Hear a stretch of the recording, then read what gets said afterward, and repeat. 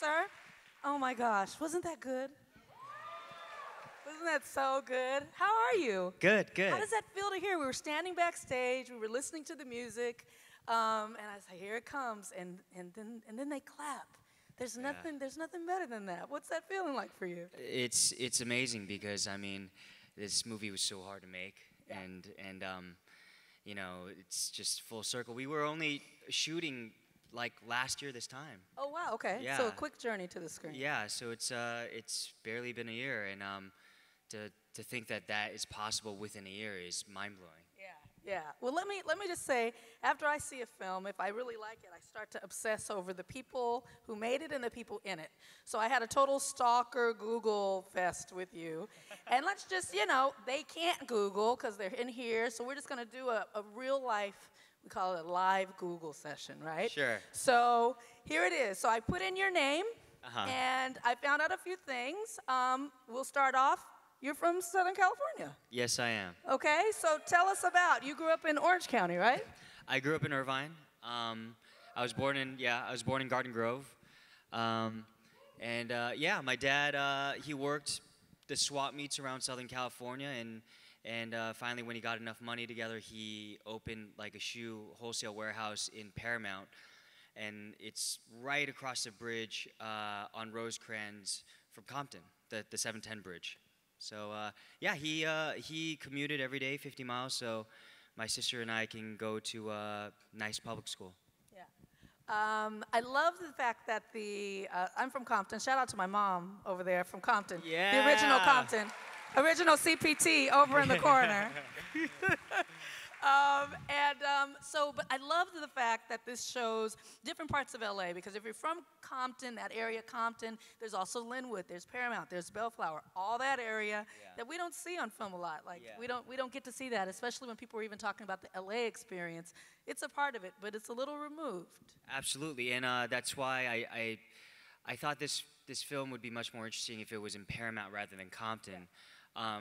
But it's literally right there, and most people, they think of like the studio Paramount, but they don't realize that Paramount's an actual city. Yeah, and it doesn't look like the studio Paramount. No, not at all. Absolutely not. Yeah. It's a good city though. I've had some good times in Paramount growing up. So the shooting, were you?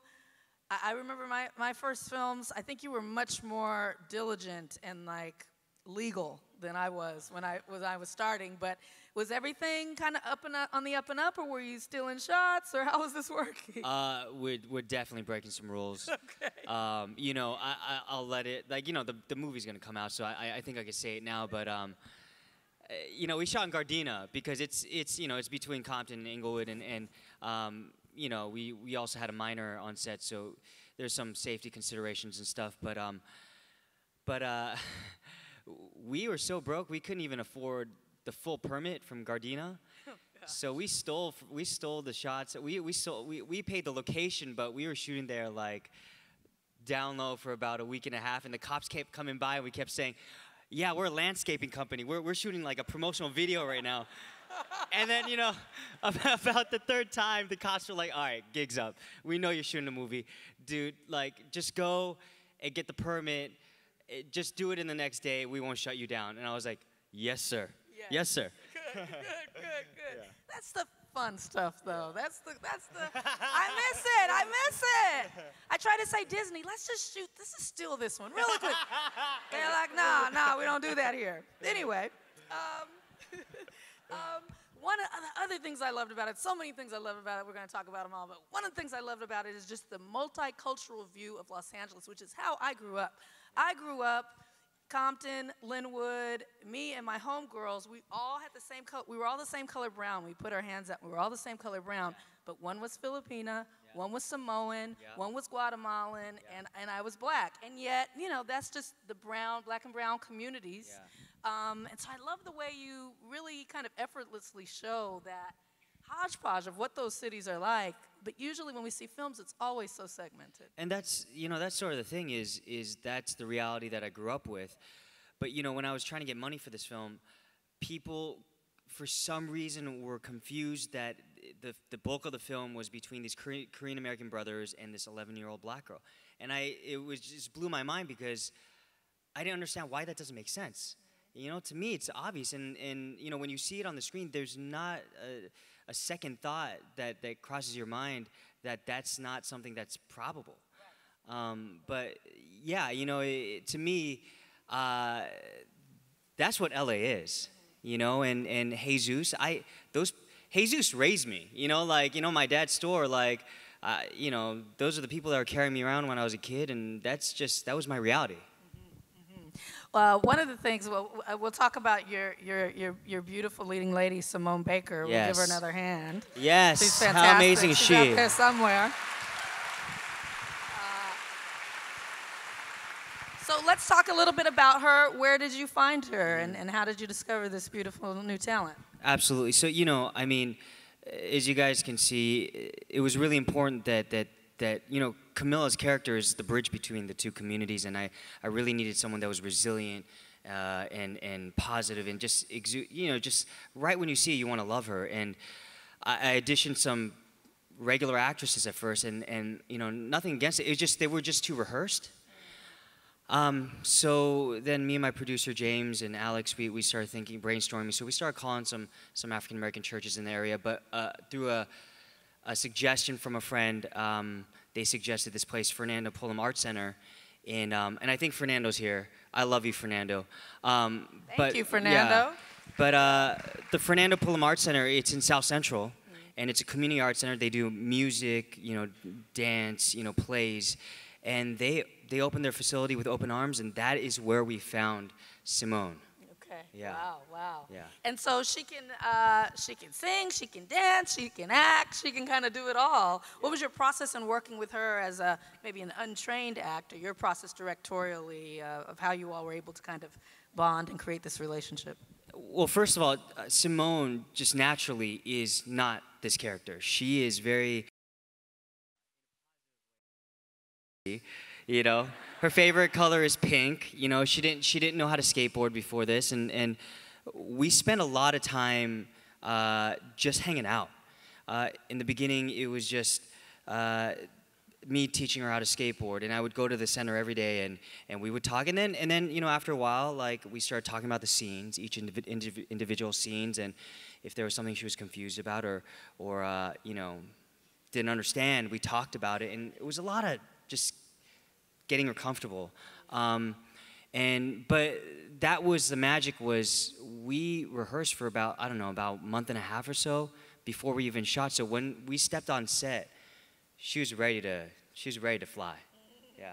Nice. That's a nice time for rehearsal. Yeah, I mean, that's a nice length of time. She did a beautiful job. Simone, wherever you are, kudos, my sister. Yes. Good job.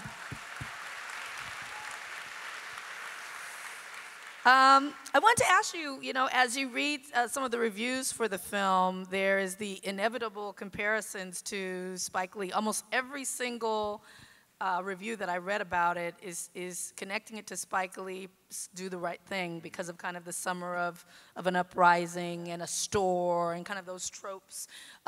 So that's certainly being attached to the film. Was it in your mind in a really, there's some references, there's some things that flirt around it, but was it very purposeful when you came up with the idea? It's, you know, as a ethnic filmmaker, it's almost impossible to talk about race without some reference to Spike, because, you know, I grew up watching his films, and I'm a huge fan. But at the same time, you know, I purposely didn't watch Do the Right Thing again, but there's just things in there that just are inspired by, and even though I didn't watch the film before I shot, and I tried not to think about it, it just bleeds in, So it wasn't like, I'm going to make my version of that, or, yeah. you know, well, where'd the idea come from to even tackle this time? Well, the biggest influence for this film is actually a French film from the early 90s called La Haine. And that's basically what put Vincent Cassel on the map. And you haven't seen it, you should. Yeah, and it's also in black and white, and it's also about like a riot, and also about police brutality, and you know, these three disenfranchised, diverse friends that are roaming around the city. And when I saw that film, it just blew my mind. and it was also French. And at the time, I was like, I wasn't into like international film, but it was just changed my life.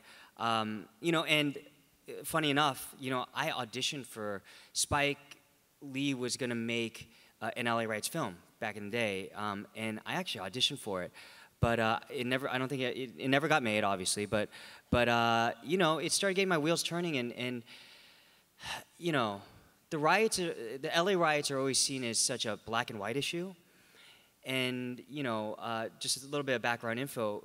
My dad's store got looted. We got looted the last sort of like the fourth day, and so we had a very personal tie to this experience, and you know, the other films that are going to be made, I can't wait to see them because that's what film is for. There needs to be different perspectives on these things, but I just felt like, okay, I don't think the Korean experience is going to be authentically or accurately like represented, and I felt like, well, I think I have the skill set, and I think I have a compelling story that I want to talk about. So it just was this obsessive thing, and you know, this year's actually the 25th anniversary of that riot, and I felt, okay, it's now or never. So last summer, I got some people together, and we just like we're really scrappy. We raised money in increments of 3, 6, 9,000, and we just made it happen. Yeah, you sure did. The idea that you can kind of play with some of these really, I don't know, electrifying racial tropes. Yeah. Like, for example, when little sister, what's her name? What was her name in the thing? Camilla. Camilla, yeah. Of course, Camilla put it on screen in a big old thing. How did I forget? It's like, Camilla is her name. That was cool, though. But when Camilla, there was a moment that actually, you know, growing up in the city, really kind of put a lump in my throat when I first started watching the film. It was when she goes into Mr. Kim's store, and she goes and she reaches for the juice, and he's saying, you know, if you steal anything, I'll kill you. And you know, we haven't become acquainted with him, and we haven't become acquainted with her. And she's walking back from the refrigerators back to the front. I don't know if anyone, probably not, I don't know. Anyone here remembers the Latasha Harlins case? Yes. But this was a case, it was a 15, 16-year-old sister in South Central. She went in, she got a juice, with a juice and something else. And, you know, literally I could cry right now thinking about it. But she was just simply, it's all on video. And he thought, it was a woman, thought she was stealing. You know the story. Yeah, Sunja do. Yep, thought she was stealing and shot her dead in the store. And got off, walks free today, and was never jailed or incarcerated, or never was held accountable for that death. And so you play with images like that, right, which are clearly in the head of anyone that kind of knows that history of the city. And then the next minute, and so I'm feeling that, and then literally less than 10 minutes later, I'm rocking out to Hall & Oates. Yeah. Right? Yeah. And somehow, you know, being able to balance that tone and me feel comfortable going back and forth between the two, I thought it was a real risky, bold, ballsy move. And I want you to just talk a little bit about the responsibility of playing with those kinds of images, and also your instincts as a filmmaker to, you know, kind of flex the creative muscles and do some more imaginative things as well. Absolutely. So all those things were I was very conscious of it, and you know, this is a scary movie to do because we're talking about very heavy issues, and even the whole backdrop, the overarching backdrop is the acquittal of the 4 officers, you know, with the Rodney King trial, and you know, as we all know, like that's still happening, and so I had to be conscious of all that stuff, but you know, I feel like the most effective way to reach people is you can't just play to one emotion. I mean, it can't just be just a whole thing like heart-wrenching, because then it's just like when you want somebody to pay attention, you need to, it needs to be sort of like a dance, you know, and it's like music, like you have the crescendos, and then you have, even in like electronic music, there, you know, there's a drop and everybody feels it, and I just felt like those are things I wanted to play with, but I don't know, I know some scary people growing up, and I guarantee you, they weren't scary all the time, you know, you spend enough time with these people, and they were just as much clowns as everybody else. You just had to be around them long enough. And, you know, it was just that fine line of trying to ride that. But then I also had to show, like, why does this girl even like going there? Like, if it's just heavy all the time, there's no reason why. So, you know, that Hall & Oates sequence, I was more playing with the emotional journey rather than, like, you know, the tonal journey. And to me, I feel in filmmaking that if it's emotionally justified, you can take some liberties. So, you know, that's where I was just riding that line. Okay, I like that. I like that line. I knew some scary people, but they weren't scary all the time. That's good. If you see that turn up in an episode of Queen Sugar or something, know that I stole it from Justin. That's good. You know, it's interesting. I was reading, you know, some of the different reviews, just kind of trying to get the lay of the land of what your journey has been since Sundance.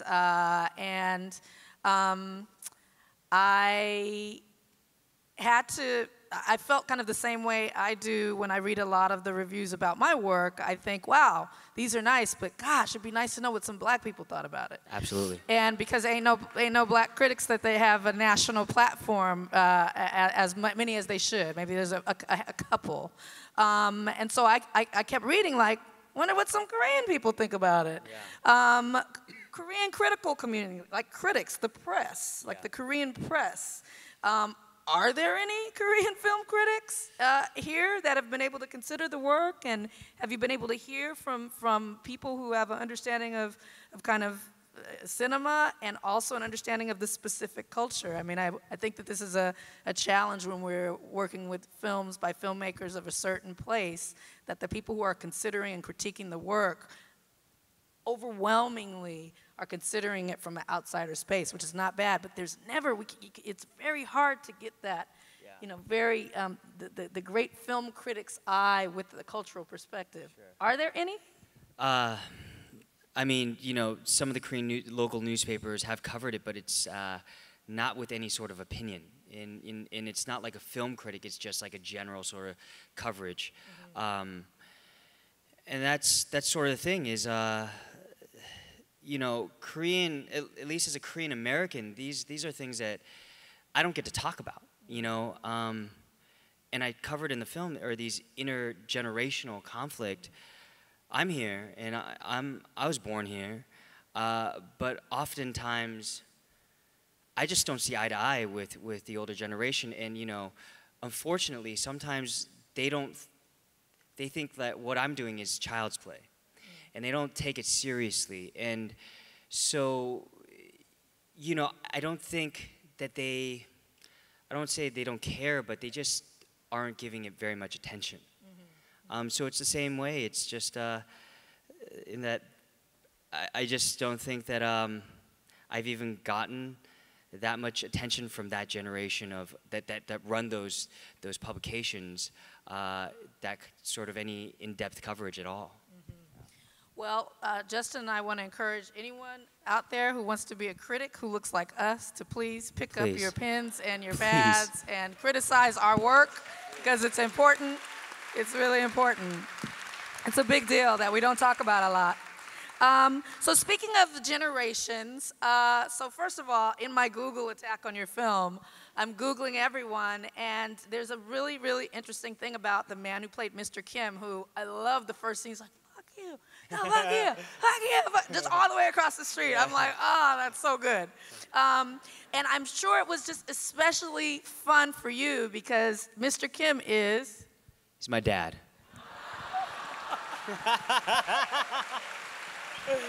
I love it. Yeah. I love it. So tell me about working with him. And he was a child actor in Yes. Korea? He's Yeah. a child actor in Korea before he came. It's a great story. Tell it. So my dad was basically the Macaulay Culkin of South Korea. In the 60s, when things were black and white, he had this sort of famous film that was like a Korean version of Godzilla. There's one scene that's so stupid. I want to see that so bad. Yeah. He's in like the eardrum of Godzilla and he has a huge oversized like Q-tip like trying to bang it out. It's nuts. But yeah, I mean, I wrote the role for him and one of the joys of this film was the idea of being able to share the screen with my dad. And it's something now I have on film and I can show my future children and like, it's just like it's immortalized so I that's it's always going to be there. But I told him about the film, and he was really confused. He was like, "Why do you want to go back to that? Why do you want to revisit a traumatic time in our history? And we've gone past that. Why are you looking back?" But being an American, I'm like, "No, we have to.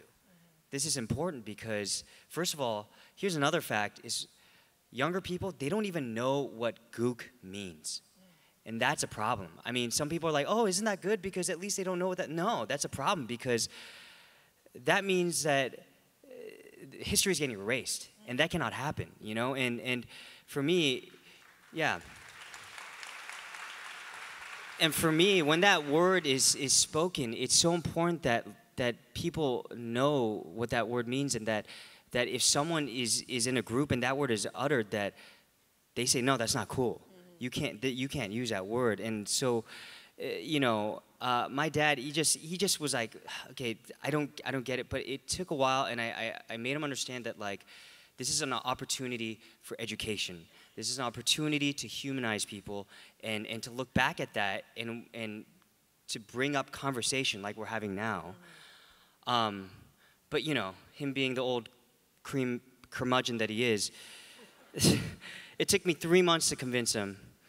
Once he finally said yes, first of all, he said, "Do not ever ask me for another favor. Don't even ask me for $5. Here are the stipulations. 1, no night shoots. Oh, so he was he was 2, a picky actor. yeah, 2, I'm gonna pick my own wardrobe. And my dad will hate me for saying this in public, but my dad wears a toupee. I was like, you gotta take that shit off. But it, yeah. He's gonna kill you. He's gonna kill me. He's going to kill me. Trevor, turn off the live stream. Yeah. But yeah, it was incredible though. Once he got on set, it was amazing to see him work as an actor. Yeah. He asked the right questions. He asked for direction. He was a professional actor, and I will always have that for my memories till the day I die. Yeah, that was very cool. Very cool. Yeah, good. You touched a little bit on the title. I told him backstage, I said, "Oh yeah, before we leave, I want to make sure that everyone knows the social media handles so we can support the film and get people out." And then he told me what it was, and I said, "Yeah, I can't say that." But the title, I can't say the title, but the title, why? Touched on it a little bit, but there has to be careful consideration of having a title that kind of, explosive. Yeah, and I knew I was playing with fire. I mean, when we got into Sundance and, the Korean news, ran with it, we got calls. We got calls from the older Korean gentlemen saying, like, "How dare you?" And my thing was like, okay, cool, here we go. Watch the film and let's talk. But basically, just a little bit of background, Gook in Korean means country. And when the GIs came to Korea during the Korean War, they would say, "미국 사람," right? So that means American person. So Gook is America, and that directly translated means beautiful country. That's what America means. So these GIs, they took that word, half that word, and made it into a racial slur. And we still use the word Gook in the Korean language to this day. And to take that word away from us, and we were calling your country beautiful, and now it's a racial slur that carried over to the Vietnam War. You know, most people don't know that about that word, and so you know when we get to that point in the film when Camilla asks, "Hey, what does that even mean?" Eli has a choice. He can choose to perpetuate the cycle of hate and teach her the racial slur, or he can make a conscious decision to at least, you know, for now, like protect her and just teach her the literal definition, and he chooses to do the latter. So, you know, for me, it was like, yeah. You know, and that's a pivotal moment in the film, and I thought, like, okay, we need to go there. And here's the thing about, like, you know, I did a, you know, Xavier, if he's here, like, I did this interview with him, and it's just like, yes, we just need to face these problems head on. Yeah, we need to face them head on instead of tiptoeing around the subject because we get nowhere. So I mean, you know, the title, let's talk about it. You know, let's educate and let's put it out there. And now everyone, at least in this room, knows what that means. And if it's ever said in that racial slur context, you know that's not cool. Yeah. Good. Well, we talk about it, we share, we foster understanding between each other, and no tiki torches from any cowards anywhere in this country is going to stop us from doing it.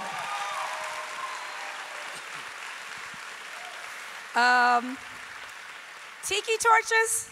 Really? Yeah, it's so crazy. Are we supposed to be scared? Yeah, it's Why are you appropriating other culture to like forward your? What's wrong? Like, yeah. Get your own thing. Yeah, like, it's nuts. pick up a stick and light that on fire. Do something. Yeah, that's nuts. It's ridiculous. Yeah. Anyway, it's a sickness. It's a mental illness. The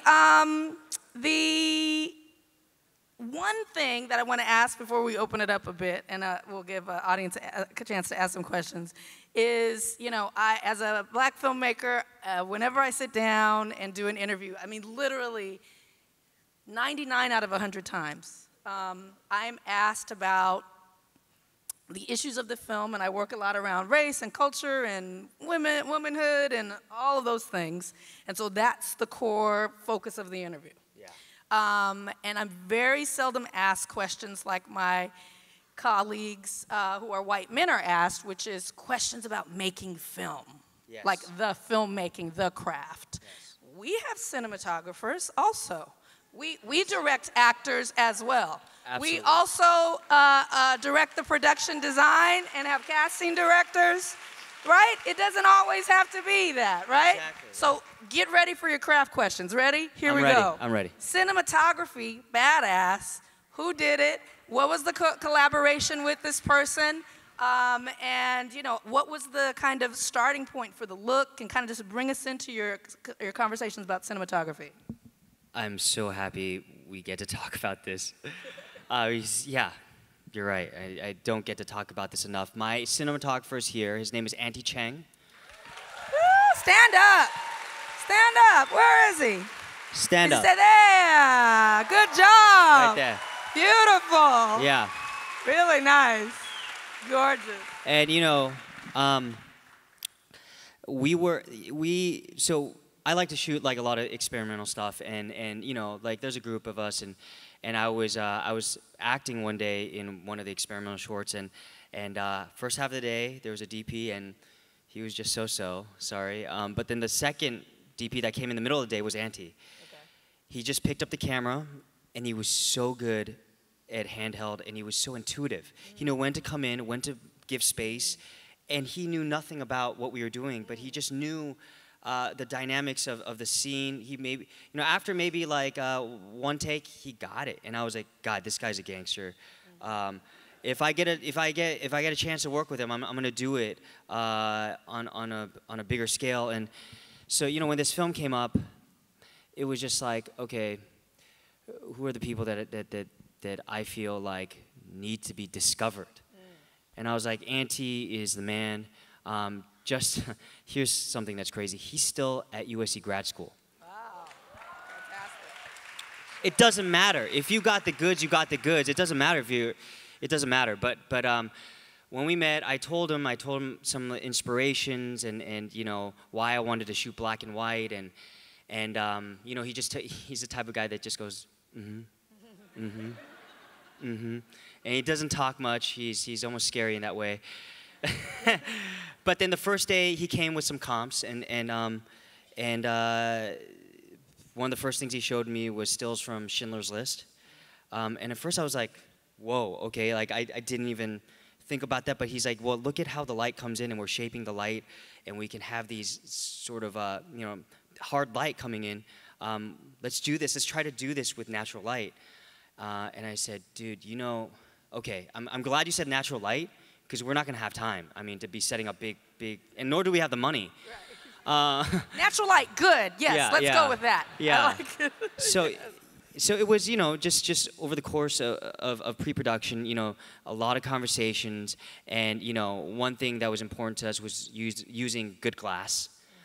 We used Kawa anamorphics, and you know, we were shooting. Originally, I wanted to shoot on like 16. Just, you know, the workflow and also, you know, the price that getting film developed. I wouldn't, you know, dailies and all that stuff. It didn't make sense. So we had to go digital. So at least a glass. We needed something special, so that's why we made that choice. But and then, you know, we used a lot of moving masters. So because we're in mostly one location, we didn't want to put the camera down and make things static because people would get bored. You know, we needed to be dynamic and capture sort of what the characters are feeling. So we had the camera constantly moving. And you know, the first 3 takes, we cover most of the characters through the masters, and after that, then we punch in and then we start picking off things that I need. But yeah, those were like, you know, the general broad strokes of the things that were in consideration. Isn't it nice to hear people of color filmmakers talking about craft? It's a rare thing. It's like a unicorn. It's like, is he really there? Yes, he did. Fantastic. The casting process, you talked a little bit about it, but I thought that this was like a really deep bench in terms of the cast. Everyone did a lovely job. You know, shout out, of course, to Simone, but also the brother. Yes. Is the brother here? Brother? David, stand up. Brother. Hey. Hey. You know what? Both brothers. The black brother, too. Where's the, is the black brother He's here? in New York. He's in New York. Black brother and Korean brother were both fantastic. Yeah. Knew them both personally or discovered them through casting? Yeah, so David, the guy who plays my brother, Daniel, I've known him for a while. And you know, he's a stand-up and also has a YouTube channel. And here's the thing is, there's plenty of, you know, people that say there's no talented Asian actors. I'm sorry, excuse my French, but fuck that. That is not true. You know, so, you know, David, I always knew he's talented. He just hasn't had the opportunity or the right vehicle. And so I wrote this for him. You know, I played to his strengths. I knew he could sing. He's so smooth, right? And you know, I just made sure that he was gonna get there, but I was without a doubt in my mind knew he could do it, because he's mostly known for comedy. But I'm like, dude, you're deep, bro. You could do this. Also, you know, just how David grew up too. He's from He's from Sacramento, and his parents own a beauty supply, a black beauty supply store. So he lived this too. So you know, that's how I found him. You know, I wrote the part for him. Dude, Curtis, he's my brother. He is my brother. I was looking for somebody to play this, and I wanted someone that, again, to discover somebody. And I was in New York, and I asked some indie filmmaker friends, hey, do you know, who's a guy, man? And one of my friends suggested Curtis Cook Jr. His dad is also an actor, incredibly talented actor, Curtis Cook. You know, he's in Roxanne. He's in a bunch of stuff. But you know, he's like second generation actor, and I saw him in this short called The Amateur, and it's now that film is getting made into a Netflix feature. But he's just he was just, even in a short, you know, in a short you're like, oh, I only got like 10 minutes of screen time. So people can tend to overact. This guy, he just was like, nah, I'm just here.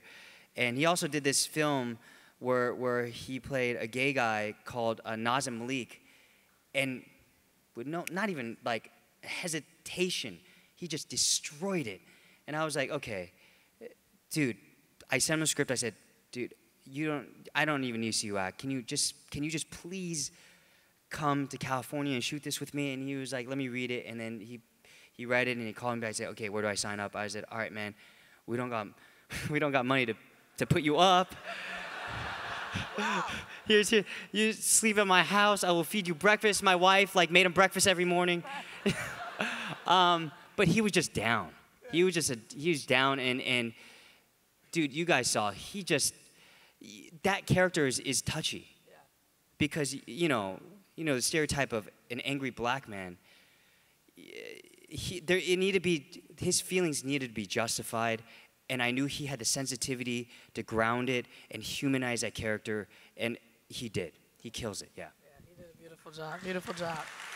All right, my last question before I open it up to a couple questions from the audience is, I just want you to break down New York Times style, so they always have the filmmakers talk about a scene, anatomy of a scene, right?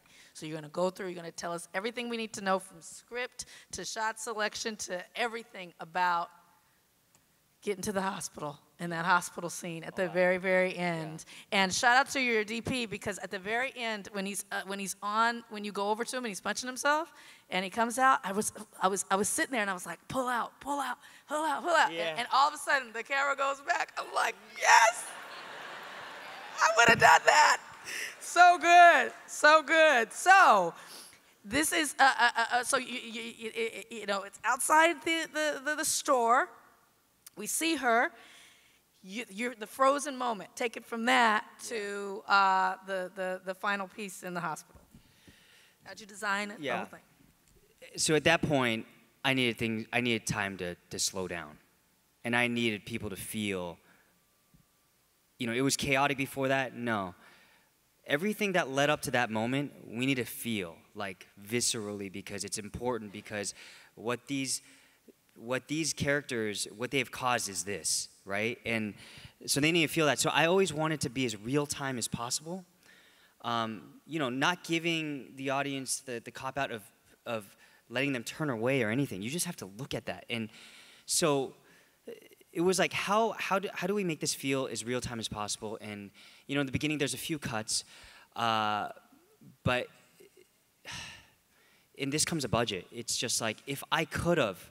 At first, there's this famous sort of oneer where it's on a car hood going through the streets of Paris. Have you seen this before? A oneer is when you don't cut. So when we're shooting, we don't do takes. You just we're gonna do this whole thing in one take. It was really difficult to do, but you had a long one. Yeah, I had a long one. It started from when you got out of the car.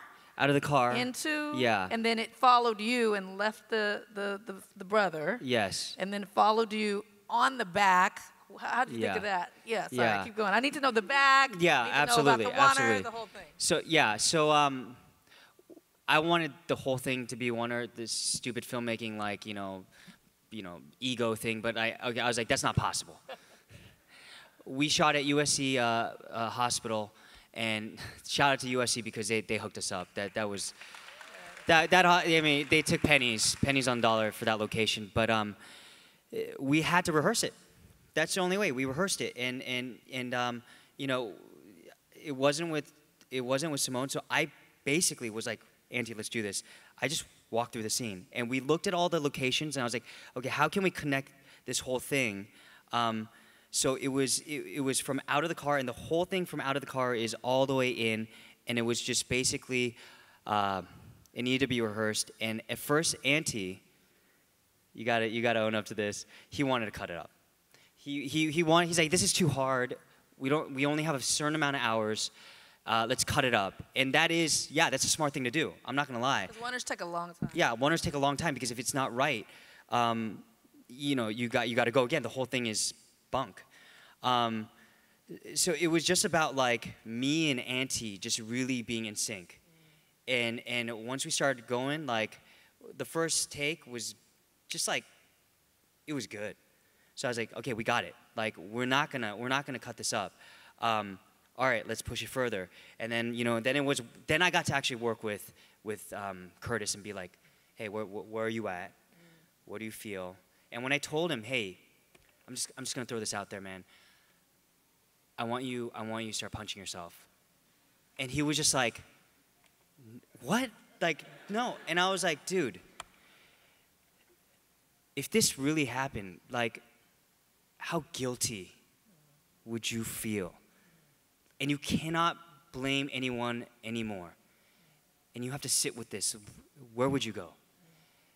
And he's like, got you, let's go. So we did, and then, you know, he did that, and it just the whole thing just went up another level, and it just got electrified. But, you know, technically, it was mostly in the camera rehearsals. Yeah. Great job. Thank Beautiful you. job with Thank it. you. All right, so Ava, I think we've got a time. it's done. Yeah. No time, he says. We spent all the time. Yeah, we have to get a sound check coming Gotta up do a for sound. tonight's Sorry, performance. God, I teased it. Yeah. I shouldn't have said anything. I'm so But- sorry. They're like, what a tease. So sorry, but let me just say before we go that this film opens in Los Angeles on Friday, August 18th, at 2 locations. 2 locations.